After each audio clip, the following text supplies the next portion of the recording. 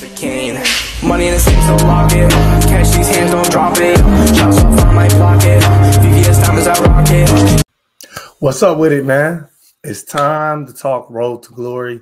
Hey, we are so close to the game dropping. I'm trying to make sure that y'all got all the information that you need to make decisions when you first start that help you have so much fun playing this game. Shout out to all the creators that got it early and the celebs that gave us a sneak peek on the game. It looks incredible, y'all. Super, super dope. Like, I'm so excited to get my hands on this game. I cannot wait to play. And so we're going to hop in today. We're talking about the best places to go for your running back and Road to Glory. And as you know, running back is a super important position.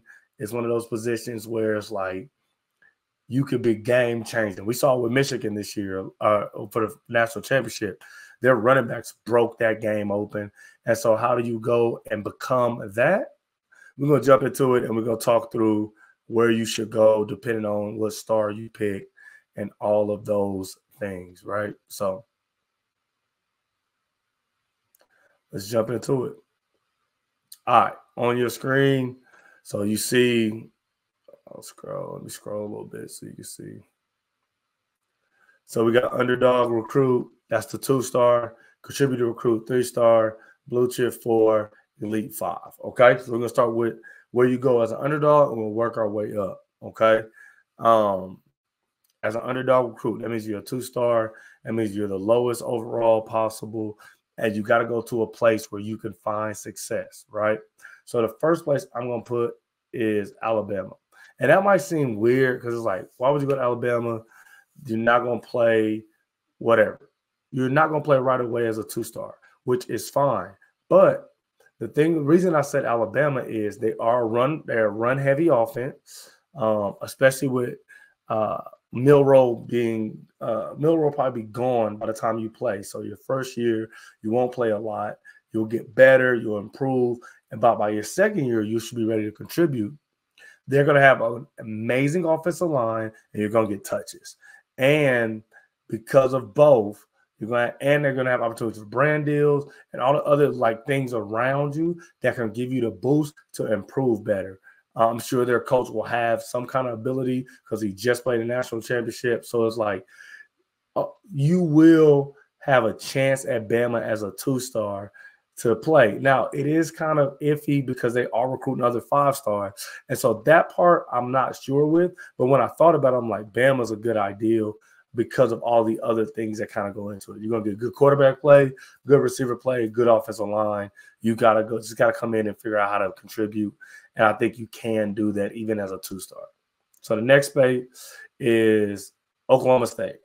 And yes, they do have a Heisman hopeful that's playing this year, but he'll be gone. And so the ideal behind it is again, you come in as a 2-star, you find your feet, you figure it out, you get better, and then when Ollie Gordon goes to the league, you can step in and be able to play. And so I chose it as another place where they're gonna run the football. They're gonna have opportunities for you to really. The offense is centered around running, and so when you get your chance, you're going to get your touches. And then the next one, I wanted to include at least one group of 5 school in this underdog because I think a lot of underdogs you're going to go to group of 5 so you could play quicker. And so I picked New Mexico State. I think they're a program that is kind of on the rise, and they were top 15 in rushing last year. And so it gives you an opportunity to go to a program where you don't have to play against all the crazy defenses that you would have to play in SEC or Big Ten and so you play against a group of 5 defenses as a 2-star. You're going to see some teams where you might be even with them even as a freshman. And so that gives you a chance to really come in and to make an impact earlier than you would if you go to one of the Power 5 schools as a 2-star. Okay. So now moving on to the 3-star. These are the contributors. A little better in rating, not necessarily life-changing rating, but we're better than underdog. And so my first one is Liberty. I think I went group of 5 first for this one. And the reason I went group of 5 first for this one, I think you're much more prepared to step into a starting role as a 3-star than you are as a 2-star. And so going to a group of 5 school gives you a chance to play as a freshman. And Liberty was the #1 rushing offense in the country last year. So as a freshman, you step into an offense where they run Rudolph, and you are right there fighting for spots. I was watching some guys play today, and position battles didn't look very difficult. So I'm saying you go to Liberty as a 3-star, probably by week 4 or 5, you got a chance to be getting starting running back touches in the #1 rushing offense in the country. You can't beat that, right? And so that's going to give you a chance to keep getting better as well, right? And so I think Liberty's a great choice as a contributor. My next spot is I'm going to go North Carolina. And the reason I'm going to North Carolina is, one, I think it would be kind of fun to wear number 23 in North Carolina because I think that's just cool. I like basketball. I mean, you might not agree. I think that'll be dope. The jerseys are cool. And they're a top 20 rushing offense, so you are going to run the football a lot. They are in the ACC, so you're going to get some really good games, some opportunities to have some ratings boosts and get better, like playing in big games and rivalry games and those kind of things. And then also, I think that as a contributor, like I said, you have a chance to play. And so I wanted to go Power 5, but not a school that might have great running backs so that you don't squander your freshman year. So I feel like in North Carolina, you could have a chance to play sooner than later, and it gives you opportunity to play at a higher level, being in a Power 5. And then the last school I'm going for, the contributor to 3-star, is North Texas, because North Texas is one of those places where they run the football. They were a top 30 rushing attack, but they're unique.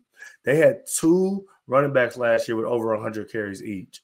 And so what I think that gives you a chance is, even if you're not running back 1, you can still get a healthy share of touches as you develop. And so I thought they pose a unique opportunity in that. So group of 5, your ratings are not as high as a blue chip or an elite, so you still want a chance to compete. And so as a group of 5 school, to give you a chance as a lower overall to step in and be ready to play because you're on par with competition right away. So I think that North Texas is a great idea for the contributors in your 3-star. Now let's move up to the 4-stars, the blue chip. Now we're talking about you could come in and really play. Let's go first, Boise State. All right. They got a top recruit transfer quarterback, Malachi Nelson. So you're going to play with him. I think he's a sophomore. You'll play with him basically your whole career. And they have blue turf. Is there a better place to run other than the blue turf, like as a running back? You could kill. All your highlights are going to be fire.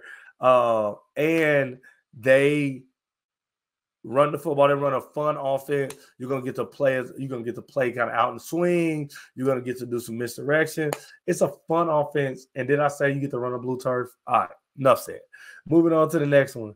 KU, shout out to the hometown team. They run the football a ton. They're top 10 running team in the country. They do have a running back, Devin Neal, who's there, and he's pretty electric. But as a 4-star, I think you come in and push him. And even still, you'll share some of those touches right away. You will play in the Big 12. You have a chance to win a Big 12 title as a freshman, which gives you a chance to play in the college football playoff as a freshman. I think it's a good fit. And they are a spread offense, kind of smash mouth spread is a hybrid kind of offense where they do have receivers kind of everywhere doing a lot of motion, but they love to tote the rock. And so I think KU gives you a chance to be successful.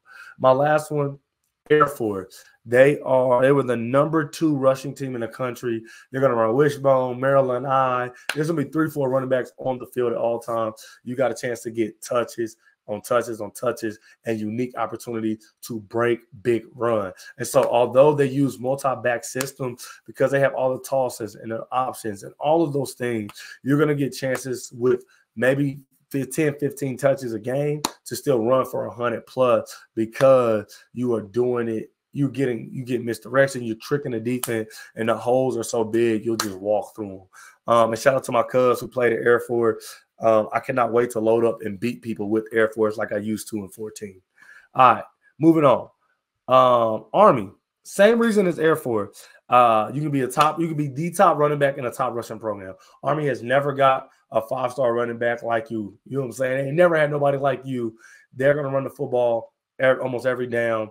You want to run the football almost every down. You are electrifying. You are box office, and you got Army. I think it'd be super dope. Just a super dope story, kind of like the football's version of David Robinson. You feel me?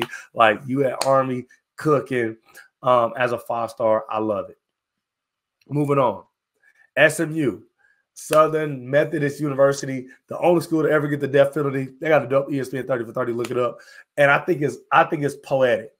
They got in trouble for paying running backs to come to their school. Now that NILs are legal, you should go to their school. Like, I think that's super poetic in the spirit of Eric Dickerson and Doak Walker, who is the running back award is named after Doak Walker, who went to SMU.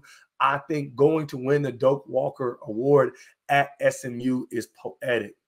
I don't think it can get better than that. So they're on my list for elite recruit as a 5-star. And then my last one, because I gave you 3 teams each, is, come on, man, USC. You might be wondering, why USC? It is for one reason only. So you can break out Reggie Bush's record. Go to USC. You got to pick elusive if you go to USC. The other schools, you can pick power or receiving back. If you go to USC, you have to pick elusive, and you have to be better than Reggie Bush and Marcus Allen. And you have to break all the records, and you have to win a national championship, putting the team on your back, okay? I think that would be super dope. And I think the brand deal is going to be there. Hey, if you do, I don't know if you – I had to look in Road to Glory if you can rebuild conferences. If you can rebuild conferences, don't play in the Big ICC or Big Ten, whatever USC playing in. Rebuild the Pac-12, win a Pac-12 title, win a national title. Something Reggie Bush didn't get a chance to do his last year because of Vince Young. You could rewrite the history book, and you could be the one to win it all at SC as the best back in their history. Those are my 12 teams that I think you should choose if you're going to do a running back in Road to Glory. Tell me who you're thinking about going. If you are choosing running back, what team you want to run for, and let me know what you think about my teams in the comments. I appreciate you all, and see you tomorrow, man. I think tomorrow I'm doing wide receivers will come out, and I'm be going live because the game will be out. So turn them noties on, subscribe if you're new, and man, I can't wait. It's gonna be a fun year, y'all. Peace.